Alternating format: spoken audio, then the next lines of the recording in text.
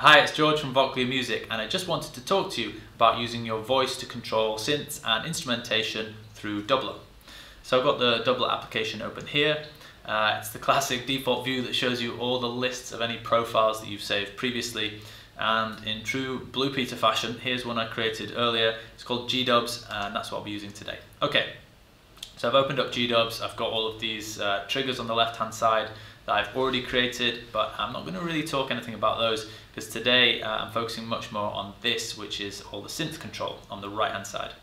So I've got Logic set up running in the background, and I've pulled in a synth here. It's what's it called? Metallic lead. Okay, so that's what you're going to be hearing as I just talk about some of the stuff that's going on in Dubler. Obviously I could change that out for any different synth, and in other videos I will do that and show you how you can blend between synths and orchestral arrangements and stuff like that. But for now, just as a kind of basic operation, we're spitting out MIDI to channel 1 and it's controlling this metallic lead synth in Logic. Okay, so what you can see here in the center, this is our pitch wheel.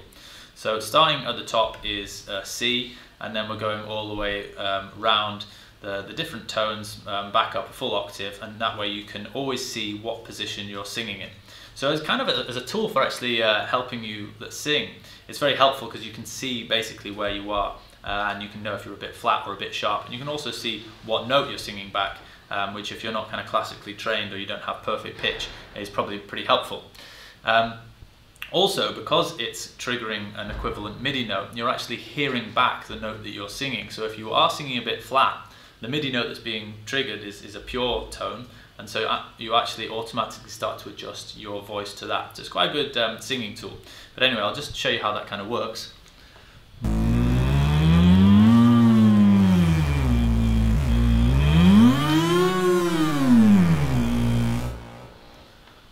So there you can see me kind of going up and down and showing the full breadth of the wheel. But if I didn't want to be able to trigger any individual note because maybe I was singing in a certain key and I didn't want to have any accidental triggers, then what you can actually do in Dubler is restrict the key to help with that. So if I click up here and click Controls, then it gives me some options. The first thing I can do, if I want, I can change the MIDI channel. So as I mentioned earlier, as a default we're sending out to channel 1, but maybe you're using a MIDI keyboard or something else which is already sending to channel 1. And so you want to use two things simultaneously and not have any kind of conflicting information, then you can change the MIDI channel here if you like. I'll keep it on channel 1. You can put on a key lock. At the moment we've incorporated major and minor keys, but we'll be putting pentatonics and stuff like that all on shortly. And so I'll put it in C minor, a bit more fun. You've got this option here, which is to pitch stickiness. So that really shows it's kind of how far you have to go from one note to the next before it'll trigger a new note. So if you're applying vibrato and you want to hear that vibrato through, well, actually you'd have to have pitch bend on for that. But if you're singing a note and you're a little bit wavy and you don't want to accidentally trigger the note above or the note below, then you can have a high pitch stickiness to prevent you from kind of accidentally triggering a neighboring note. But if you want really kind of acute control, then maybe you'd slide your pitch stickiness down a little bit. As a default, we kind of have it around here.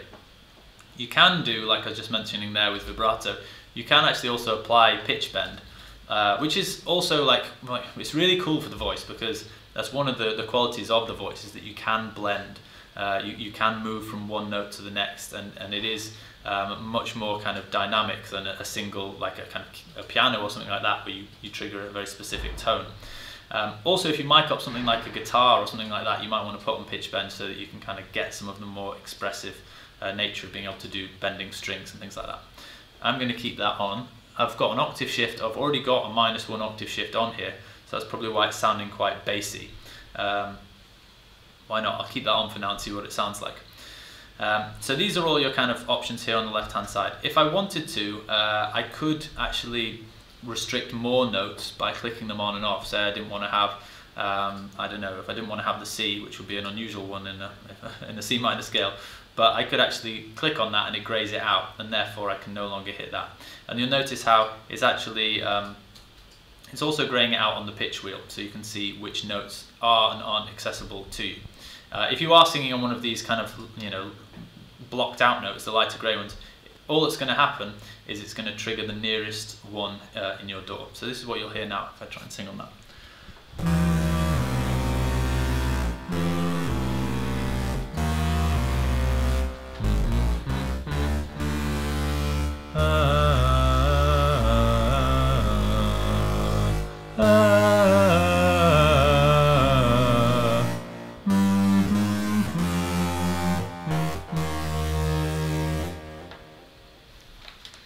So the other thing that you can see going on here is all of these dials moving around whilst I'm doing that kind of and I'll talk to you a little bit about what you can do with that in another video. But for now, that was a little introduction of how you can be controlling synths and instrumentation with your voice and through Dubler. Thanks very much.